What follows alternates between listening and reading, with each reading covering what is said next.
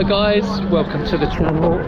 I am at the Delapre Food Festival in Northampton and I will be giving a chef demo here at 3 o'clock, which is in about 40 minutes. So I'm just having a quick look around this food festival. The weather is absolutely stunning. I'm going to be doing a hot smoked salmon. I hope you enjoy the video. I'll catch up with you at the end.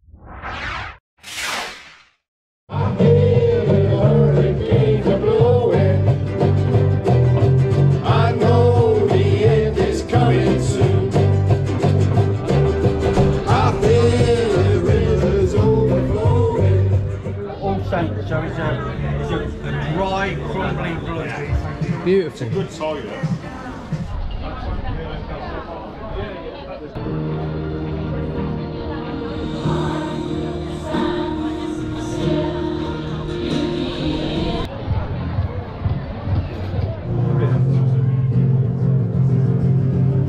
Well, that was the Delapre Food Festival. Fantastic. Now, that used to be held in Towcester, and they moved it over to the Delapre Abbey site in Northampton. It was really fantastic. If ever you get a chance to go and visit the Abbey, if ever you're in that particular area, it's an interesting visit. Right, anyway, the demonstration I did was focused on a wonderful piece of hot smoked salmon on a beetroot and cauliflower salad on a bed of pickled cucumber. Now, that was a really nice dish. The video does go on a little bit because I talk about a lot of other things. Now, if you're interested in the video of making that particular smoked salmon dish, then I have created a video a little while ago, and that's at the end of the video. There'll be a timestamp up here for that. And whilst I was actually doing the demonstration, I did talk to Katie about a few other bits and pieces. So I talked a little bit about my previous fire service career. If you don't know, that I used to be in the fire service in London, and I served there for just over 30 years.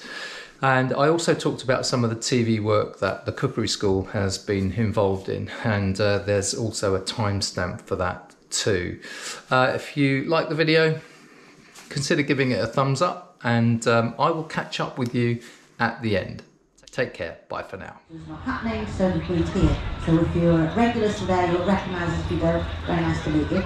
Now, next gentleman, or the last gentleman, is named Turan, and he used to be a fireman, and he was a commander. He was way up in London Fire Brigade. And then we first met several years ago, and he was doing smoking, and I couldn't get over the link. There used to be a fireman, and now he's still working with fire. And I used to say, why on earth don't you wear your uniform? Because it's a big thing, you know. That's what he's got it on now. You're going to come out. You've got this place, put a seat. He's done this especially for us. Look at him, Turan, this is a respect. What is it? Oh, wonderful. But that is your original... Yeah, so this is one of my original helmets from 1984. Obviously nowadays the helmets are really modern. Yeah. They've got internal visors, they're made of fiberglass and carbon fibre, and they've got cameras in them, and torches and all sorts of interesting stuff. Because that is really quite basic, that hat, isn't it? Proper, what you think? Well, helmet, I should say. Proper old school, this. So this would, and you've got a service as the reasons for the way it's shaped. Well, the reason it's like this, I mean, this isn't to show this cone on the top, that's to stop tiles going through your head when you're at a fire. This little sweep at the back here is so that all the debris get thrown off and don't hurt you, basically. They hurt the guy behind you. Yes. So. And this is your ceremonial. So this, so this one hasn't actually seen fire. This was in my locker, all kept nice and tidy. Yeah. So yeah, otherwise it'd be a bit smelly. But you wore the same when you were doing the fire. Yes. So this is my fire kit when I first started. In 1984, 40 years ago. Great. So I retired 10 years ago. So. Suddenly feel really, really young. You're not the only one. Thank you very much for wearing that. Well, I'm going to take this off because I'll be cooking myself if I keep Bless him, that's fantastic to wear that. Oh, that's a little bit better. Yeah. So, but the link from the fire fighting So the smoking, were you doing this whilst you were a fireman? So I used to do this as a hobby. So I used to cure my own salamis and make my own smoked salmon and all sorts of things Whilst like you were that. working? Whilst I was working. Yeah. Not at the same time, obviously. Yes. I mean, you know. While we're here, let's just bring some salmon. Yeah, exactly. Hang that up, keep the fire going for a bit. Yeah, no, we don't do that. No. Not very professional, but I did it as a hobby. And then when I retired, someone said, would you run some classes for us? And it was the Low Impact Living Initiative. And they're based in Winslow, in Buckinghamshire. And I ran a course for them at Hackney City Farm in North London. And it went down really well. Anyway, cut a long story short, we ended up having our own cookery school in Northampton up until good old COVID. And then that stopped. And we went on to YouTube. So we've now got a YouTube channel. We've got 6,000 subscribers. Doing with a few more. Okay. It's Coldsmoking Digital Cookery School. If you do YouTube, we do food smoking, meat curing, charcuterie. I do a little bit of sea fishing as well. And it's all on video. Brilliant. Okay. Right. Which you are doing now. So this is obviously going to go on. What are you going to do for us? So I'm going to cook you a hot smoked salmon. So I have a fillet of salmon here. I'm going to hot smoke it, and it's going to be in a beetroot salad. So I've got some balsamic infused beetroot cubes here, which I've prepared ahead of time, with also some cauliflower with a bit, and this is sort of very, very small florets of cauliflower in a creme fraiche and horseradish sauce. So that's really nice. They're going to be served on some ribbons of cucumber with some of my very own cider vinegar, which has been infused with some fresh dill. Okay, and if anyone wants to come up and taste the hot smoked salad at the end, I'm going to be serving it on some baby gem lettuces. So I'll put it all on my plate. You've changed.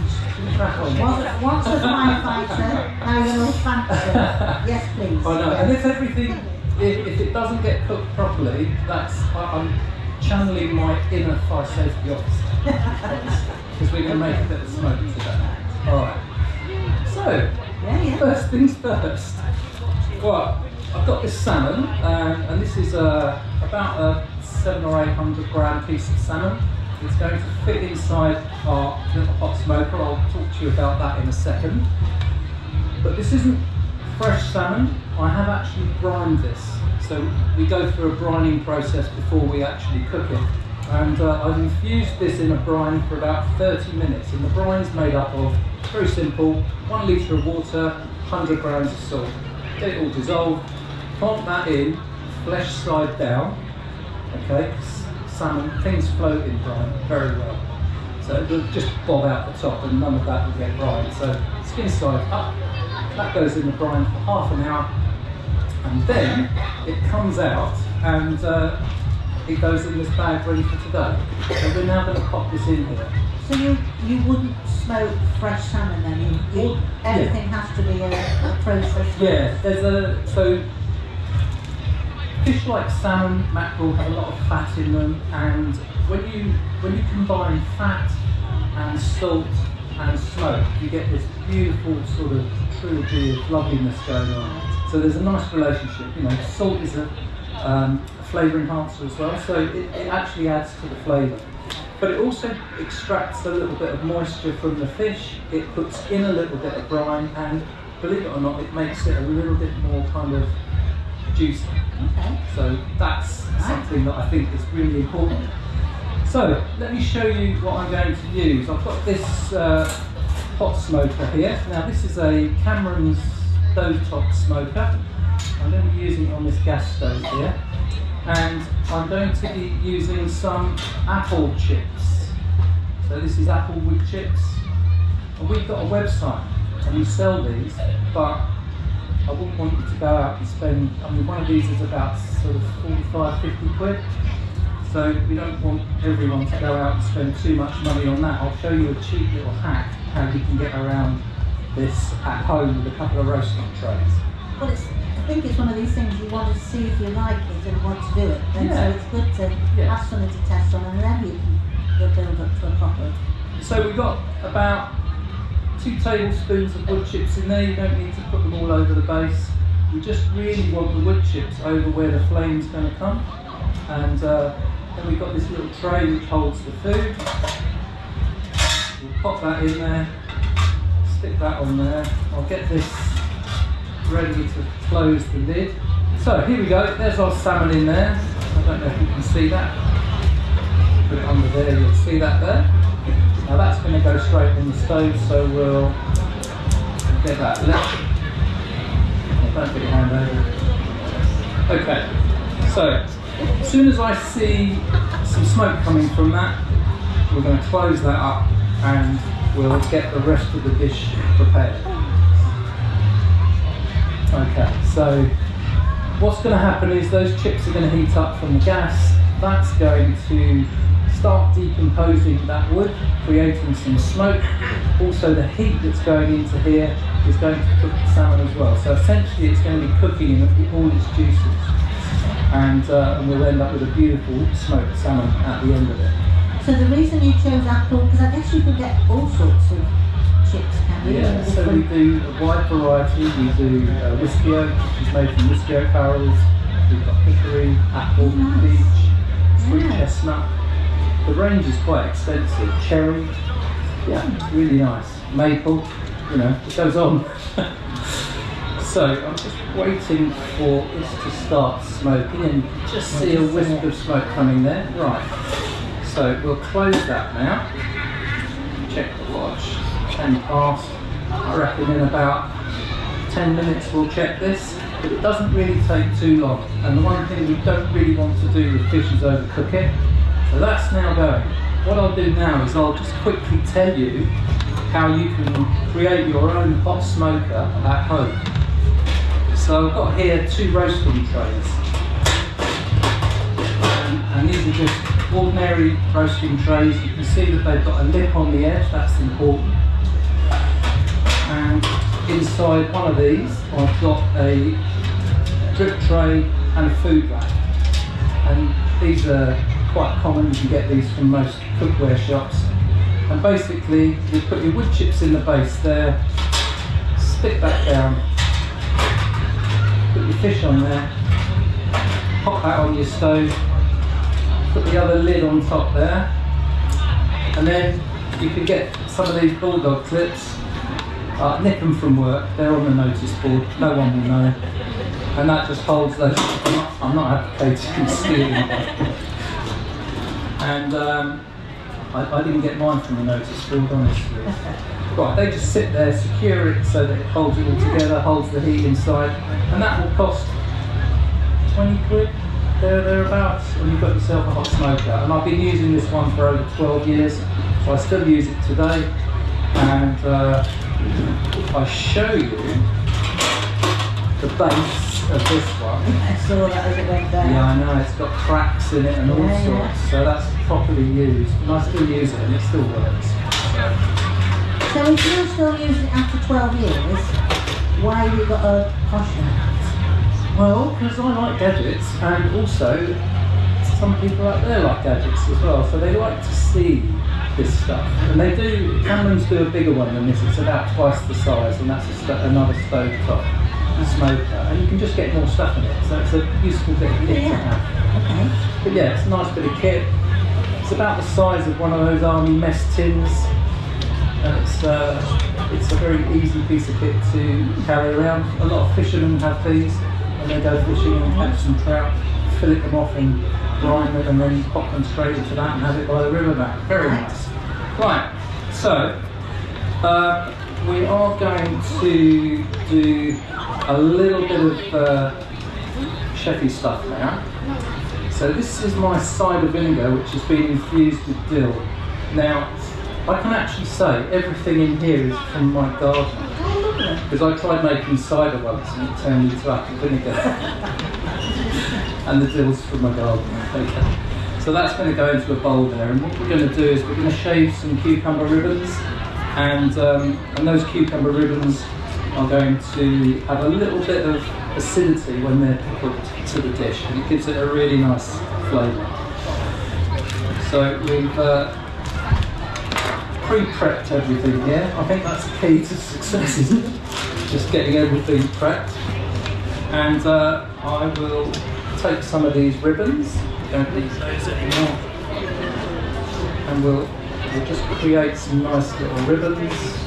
Just going back to the fish you're smoking then. Yes. So we know we have to brine it. Yes. And we have mentioned salmon being an oily fish. Yes. So does that mean you could smoke a mackerel then? Yes. Is it all going to be oily, or can you do just a white fish? So you can smoke white fish and it's fine, it doesn't have to be oily. I just think when you smoke fish that is oily, you get a really, really good result. And if anyone out there's ever had smoked mackerel, you'll know exactly what I mean. It's got that nice beautiful sort of unctuous flavour to it. It's got a lot of depth to it. But yeah, you can hot smoke pollock, you can hot smoke cod, and to be fair, you know, you go out and spend a lot of money buying smoked haddock.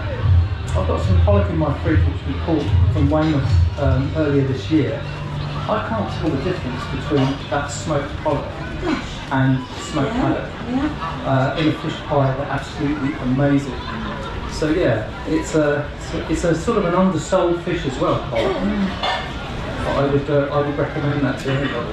So can you smoke most things, Joanne? Pretty much, yeah, and I do. Yeah. Oddly enough. But yeah, we do. So we do smoke some weird stuff. I think the weirdest thing I've ever smoked is chocolate.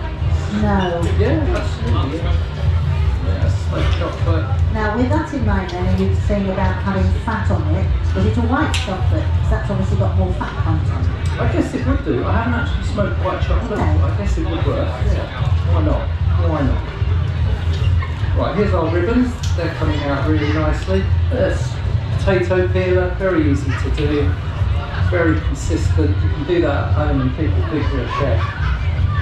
And we'll just put these into our light pickle, and that should be good to go. And I like using this apple vinegar because it's actually good enough to drink. It's really, really nice. It's about 6 years old, so I feed it occasionally with some fresh cider when I try and make some. When I have a successful batch, and I just keep it alive. So here are our ribbons of cucumber. I'm just going to pop those into here. You don't want to keep these in here for too long because they will cook, and because they're so thin, they actually do take that pickle really, really well. So we get them in there, turn them over. What doesn't work smoking?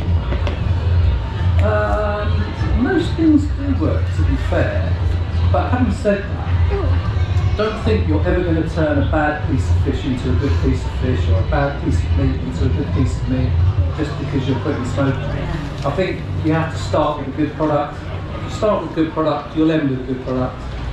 Well, a better product, let's say, because it's got some smoke on it. But that's pretty much the view that I take. And is the fresher the product better? So thinking fish in particular? Yeah, I always like to use fresh fish if I can. It's very difficult getting fresh salmon nowadays. Most of it's farmed. You can get some really good quality. Try and turn this gas up. We might, yeah. Let's get this far on there. Well, that's a bit better. So you can also pop this on a barbecue as well. But you actually need to sit that directly on the charcoal so you get that heat contact between the base and the charcoal, because you need that energy coming through there to not only cook the food, but also sort of decompose the wood so it creates that smoke. Otherwise it's just not going to work. But yeah, so start with good food, end with better food. Right, we do have some florets of cucumber. Now these florets are cauliflower, thank you. Who would I be without my prompts? Anyway, it's alright. So I start with the beetroot. I'm quite confident with the beetroot. So this is balsamic infused cubes of beetroot, and beetroot and salmon go really well together. Not just taste-wise, but visually as well. So they look really good. So we'll get those out. We'll get these out. If you do want to come up and have a little bit of a taste afterwards, what I will do, I have here prepared some little gem lettuces, and I'll try and arrange this so that we can have some smoked salmon. We'll have a bit of everything on these, and then you can help yourself. What was smoked salmon and baby gem lettuce from Waitrose? You've really gone posh, you have. Living the dream. You are. Living the dream. Do you still keep in touch with your fellow firefighters? I do, occasionally, yeah. So we've got a get together later this month over at Hillingdon Fire Station, and they normally put a bit of a spread on for us, and that's always nice to do, because I've been retired for 10 years now, and like we were saying earlier, I joined 40 years ago, and it seems like yesterday. Does it? Yeah, absolutely does. But yeah, going back and seeing all my old colleagues, it's quite interesting. So I started off I did all my training at Southwark Fire Station, which used to be our central training centre. If I tell you now it's flat, I don't think you'll be surprised. You know, central London piece of real estate like that doesn't stay a fire brigade training centre for a long time. So that's now flats. My first fire station was Hillingdon in West London, and I stayed there for a year. I then moved to Heston Fire Station, which is in Isleworth, and I served there for 9 years. And I was actually on the Hampton Court fire when it caught fire. Yeah. That was the 31st of March 1986. Quite a few of you were born when that happened. So I can see. that stayed with you that date? Yeah, it did. Well, because I was there for 12 hours. It's the hardest day's work I think I've ever put in. Good grief. Yeah, that was it. So from Heston, I then did a spell of temporary promotion to leading firefighter for another few years, and in 1995 I got promoted to leading firefighter, and within 6 years from that I was a divisional commander in the London Fire Brigade. I was based at headquarters. I was doing a lot of strategic work. Very, very boring. I was going to say, did you miss the hands-on? Oh, God, yeah, absolutely. Isn't that sad that they take away experienced people just... Well, you know, they've got to have experienced people running the job, to be fair. So you need that experience from a command perspective as well. You didn't think you were going to get this when you came today, did you? I don't mind sharing it though, because it is, you know, that's a part of me. Right, I think that's pretty much So what are you looking nearly for? done. Where So, you done that? let me open it and show you. So, if you look at that, I'll just take it off the heat for now. You're looking for it to be not raw, obviously. But what we'll do is we'll just open the flakes up a bit, and you can see that still needs a bit of work, okay? So, Can you see that, Glenn? All right, yeah. yeah, so that still needs a little bit there. So what we'll do is we'll pop it back on. It's all right for time, I think. I'm just thinking, please don't set that tea cloth on fire. No, that was really embarrassing. How do you know what you're doing? I can deal with it. Yeah. So I went from headquarters to, I did a bit of time borough commander over in Enfield, North London. I was there for a while, and I ended my career as station commander over in Ealing, in West London. I spent actually some of my formative years as a watch commander and a sub-officer at Wembley Fire Station, and I was there during the Euros in 1996, and I've been an event commander for Take That over at Wembley, and all sorts of interesting stuff. Some of the internationals that I used to go to as a commander. They have all the main services looking after your safety behind the scenes that you don't even know about. And people like me are up in a big control room with lots of televisions, looking at the crowd, making sure that there's no incidents going on, making sure the pyrotechnics, the old pop stars use, don't set fire to people, doing safety inspections and the walk-arounds and all that sort of boring stuff. Well, take that Sandbury like my fire, didn't they? Yeah, absolutely. I obviously didn't oblige, but yeah, all that stuff's really interesting. But my real passion was food, to be fair. You know, I started off making smoked salmon because my dad, who was in the catering industry, that's where my name comes from. My name's Turan, it's a Turkish name. My dad was in the food industry for years and years and years, and he loved smoked salmon. And he had a real trouble getting hold of good smoked salmon regularly. So I thought, you know, dutiful son, have a go at making it. Had a few major disasters, had a few successes, and as a result of that, I thought this is the hobby for me. So that was the first thing you did? Smoked salmon? Yeah, absolutely. That's going from 0 to 16. Just Yeah, tell me about it. Yeah. I mean, some of the mistakes I made were literally sort of crashing into a brick wall at high speed. So if we are going to smoke, what are those things we've got, the pitfalls, if you like? So, make sure that the wood you're using is food grade. A lot of people think you can burn sort of wood from any source. Yeah, no, absolutely not. So make sure it's from a good source. It is suitable for food grade. One of the rules of thumb that I use is that if you can eat the fruit from the tree, or it is eaten, with a few exceptions, you're pretty safe to go. So, for instance, apple, plum, cherry, all those sorts of woods are really good. So these are our florets of, what's it again? Cauliflower, that's right. Well done. Glad you haven't all fallen asleep. Don't worry, I'll start on fire safety in a minute. You'll be out in a blink. We'll sleep.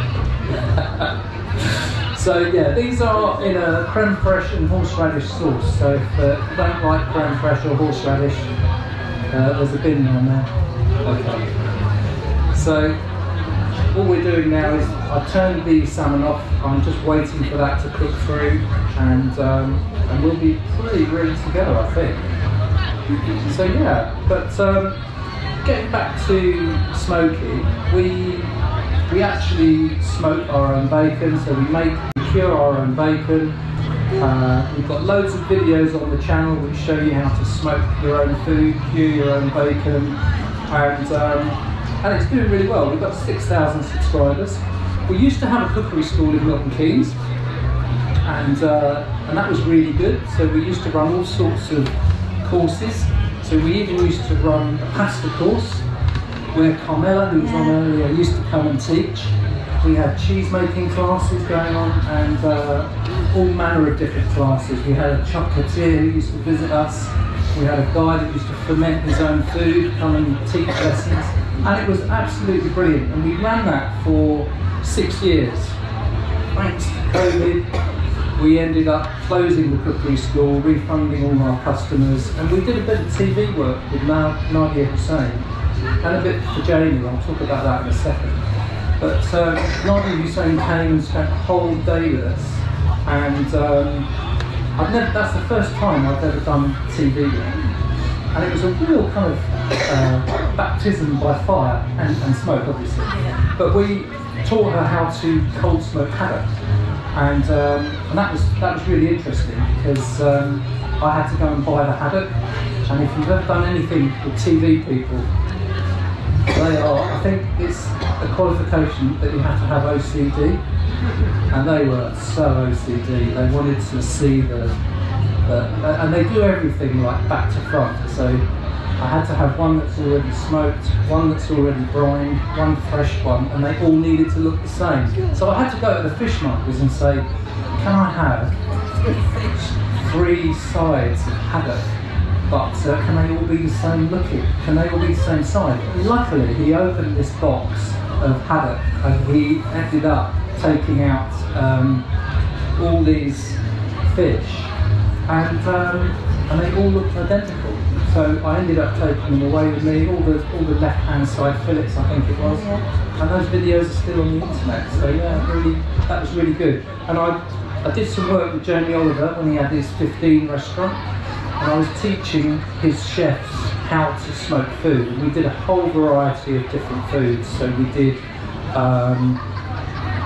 things from hot smoked fish right way through to a really sort of broad series of different vegetables, and that was a really nice thing to do as well. So yeah, we've been out there and You've been around doing a bit. Yeah, I even taught when, I don't know if any of you saw the Victorian Slum. That was that was a television programme a few years ago.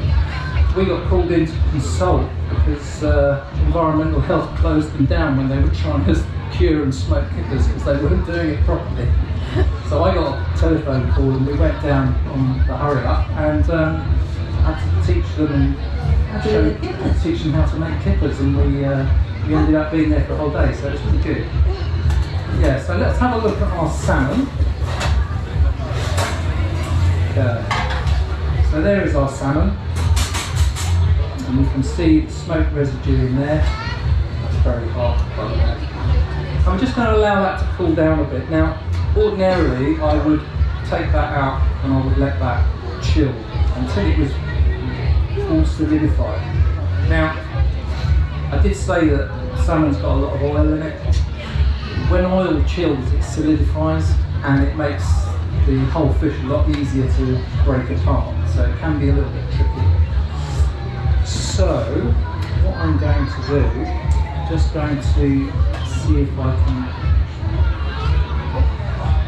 It's looking good. So I might actually just take that out and pop that on my board. Right, so just while it's sitting in there and obviously going to remove it, do you clean these things? Or do you leave them because then it adds to the... I clean them all the time, yeah. I think Alice she's shaking her head because actually it's Alison that cleans it. But all this stuff is, it goes straight in the dishwasher and it's all dishwasher proof, comes out really nicely. Oh, yeah. And it's as good as new. I don't know why I thought maybe it would add to it if you just carried on. I suppose if you change different chips, it's going to affect the flavour if you leave it dirty. Yeah, not only that, I mean, because I come from this sort of heritage of cookery school, when I get new customers through the door, I like all my kit to look like nice and clean, because it's sort of, that's your first impression really. So I just like to do that. That's my OC. Right, so here's our salmon, and you can see it's got a really nice colour on that. That looks beautiful. And I'm just, because it's still got the skin on, hoping that I can take it off without it sticking. This is a little bit of a test. I can take my time. Bear with me, folks. This can be a bit tricky. So we just want to get the knife under there. If she does stick, the reason is what? Is it well, temperature or something? no, it's just a symptom of the fact that there's no oil on this wrap. You can oil it first, but it does stick sometimes. When it cools, that comes off quite easily. So that's it. What we'll do is I'll just flip that over like that. And you can see here, I'll move that over there, put that down there, you can see that just break apart. What we'll do is we'll just put some of that smoked salmon there, and we'll do a lovely smoked mashed potato. So what we'll do, for instance there, is we will parboil a load of potatoes, pop them in a hot smoker, like this, same setup, same wood, smoked potatoes, bring them back out when they're smoked. So by that time they should be fully ready to turn into a mash. Loads of butter, dribble of cream, and then you've got a lovely smoked mashed potato. generally, I would say if you're going to use one of these, I use one of those camping stoves and take it outside, because I think even if you have a really, really good extractor fan in the kitchen, this is the fire safety officer coming out, isn't it? Right, okay, even if you have a really good extractor fan, your kitchen will stink of fish and smoke, so you really want to take that outside if you can, okay? So I generally use my camping stove outside, otherwise Alison turns me off all the time when I get things wrong. So that's our hot smoked salmon. It's always fascinating. He always gets lots of people coming to chat to him. I know he's got the channel, but it's nice when you chat one-on-one. It is, I love it, and believe it or not, I get loads and loads of comments, and I really do, I do start to treat it a bit like a job, this YouTube stuff, because I really do like to engage with the people that watch my videos. So if anyone asks me a question on the channel, I sort of almost feel obliged to try and answer for I think that's nice. Yeah, and it's not everyone does that. Sorry? Yeah, so the channel is Coldsmoking Digital Cookery School. So, yeah, search it on YouTube, like and subscribe. Is that what I say? I think I say it on every bloody video. But there we go. If anyone wants to come up and try this afterwards, then we can. I'll just put some of this salmon here. And also, come and chat to him, because it's there's no real rush, because he was the last one. So we're in no hurry to get away. So we'll if take anyone his wants sound to, off and pop into the front and come and ask him all sorts of questions. I know people always do. yeah, they do. So we're up at Ludlow as well this year, later this year. But, Ludlow Food Festival, if you've never been, it's the UK's first ever food festival. Amazing. And this year she's 30 years old. So Ludlow's in Shropshire, if you're not sure. It's a fantastic day out. 2 hours from here, Blue? Yeah, about that. Yeah.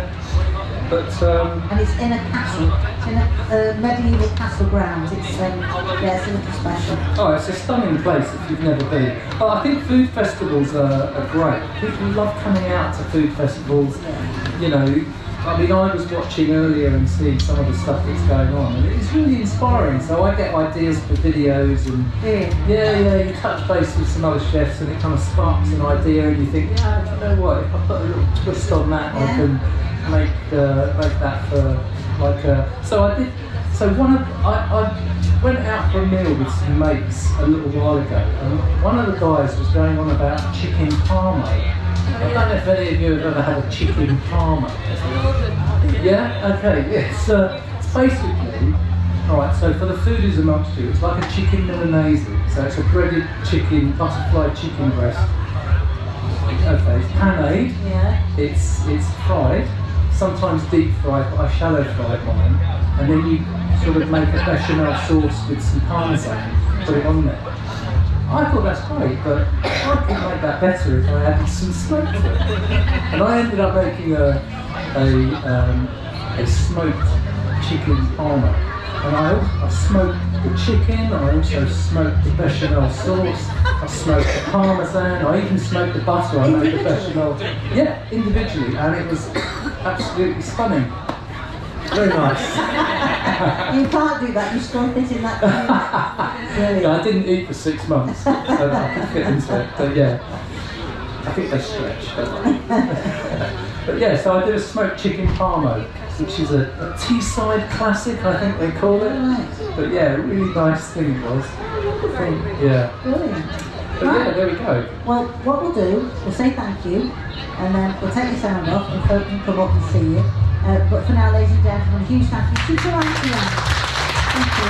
Thank you, Joanne. Wonderful. So, I'll knock your sound off, we'll put him to the front, and you can come and chat to him, and if you would like to sample something, I'm sure he will point you in the right direction.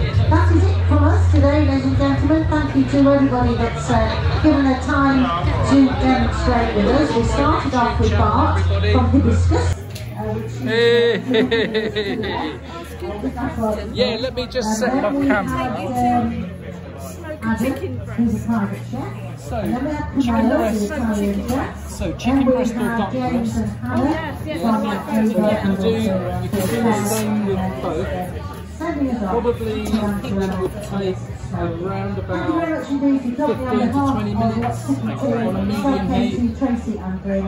Maybe see you tomorrow. Just one breath. Somewhere along the way. And Thank you something. again. Take care home and enjoy the rest of it. I didn't catch the name of your channel. It's Coldsmoking Digital Cookery School. I've just found it. It's easy to find. Have you found it? Oh, Yeah. great, good. I saw you at another demo pre-COVID and I was gonna. Did you? Oh, I really enjoyed it. One of them. oh good, I'm Just glad. tell me the name again. Coldsmoking Digital Cookery School. Well, if you search my name, Taran, it should come up. Oh yeah, you're right. Would you like to try some? The man will get you something. There you go. I'll have my fork back. Pop it in. What was that like? Just one thumb. That was really good to watch. Thank you. Oh, cheers. Thanks. You're welcome. Oh yeah, you're right. Do you want one? One left.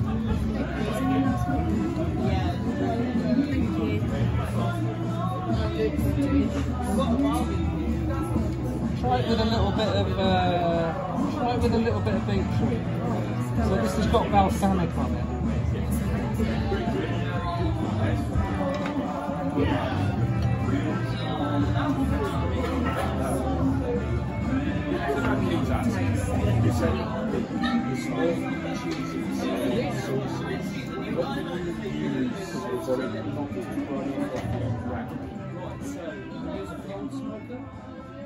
So this is hot smoke.